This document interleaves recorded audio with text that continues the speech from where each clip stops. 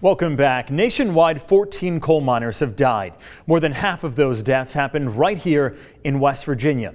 President Donald Trump campaigned for and promised a coal comeback, but at what price? It's hard work. Ask any coal miner and they'll tell you it's never been easy. Coal mining is inherently dangerous. There's no other job like it in the world.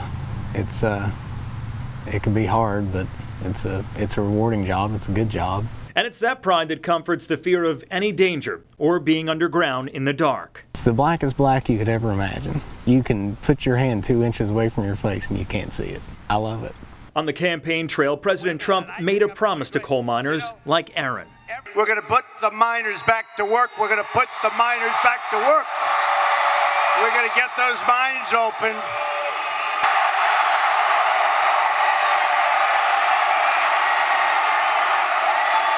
The jobs actually have come back. Not all of them, but enough to inspire confidence in a state that suffered through a long downturn in the industry. The coal market's a little better. There's coal miners working. There's so many things that are getting ready to happen. As the jobs have gone up, there's also been an alarming uptick in coal mine related deaths. So far this year, 7 West Virginians have died in coal mines. That number is the most the Mountain State has seen since 2012. But there is a key difference between now and then. Back in 2012, there were over 80,000 men and women working in the mines. There are now just over 50,000. It's because of the smaller amount of workers in the mines that's causing coal mine safety to face additional cuts on Capitol Hill. A September budget vote would have cut the Federal Mine Safety and Health Administration by 10%. All 3 of West Virginia's U.S. House members voted in favor of those cuts. We've shut down over 400 coal mines across the country. Do we still need to have an agency have the same number of employees when they have 25% fewer mines they're inspecting? Congressman David McKinley is the chairman of the Congressional Coal Caucus.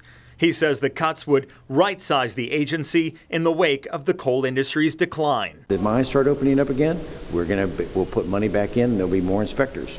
So how is it that there are 30,000 less coal miners today, but just as many coal mine-related deaths? We've had a fairly long period of time where things were getting better.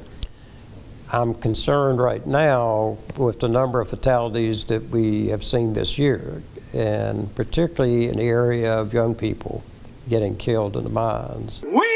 For United Mine Workers of America President Cecil Roberts, the number of deaths is a question of experience and if coal miners are getting enough training. The Federal Mine Safety and Health Administration, or MSHA, agrees with Roberts. They launched a refocused compliance assistance program in June, also known as CAP. This gauges the safety competency of a coal miner on the job for less than a year by sending out representatives to talk to these miners.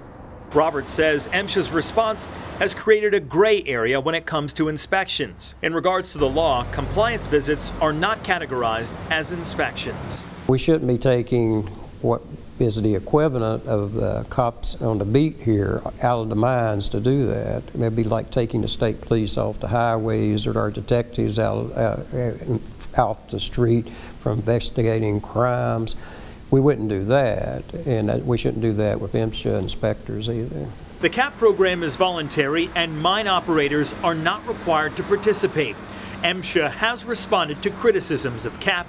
A spokesman says in a statement, quote, "This summer, the recent increase in coal mining fatalities prompted MSHA to strategically refocus the program on less experienced miners who have accounted for a majority of the fatalities. The CAP program does not compromise MSHA's ability to conduct mandated inspections of coal mines. We continue to inspect all underground mines 4 times a year and all surface mines twice a year as required by the Mine Act." I feel safe in there. It's come a long way. I mean, if it's your time to go, it's your time to go. Well, just last week, the United States Senate voted to confirm David Zeteslow as the nation's top regulator of miner health and safety. Senator Shelley Moore Capito voted in favor of the controversial pick. Senator Joe Manchin voted against him.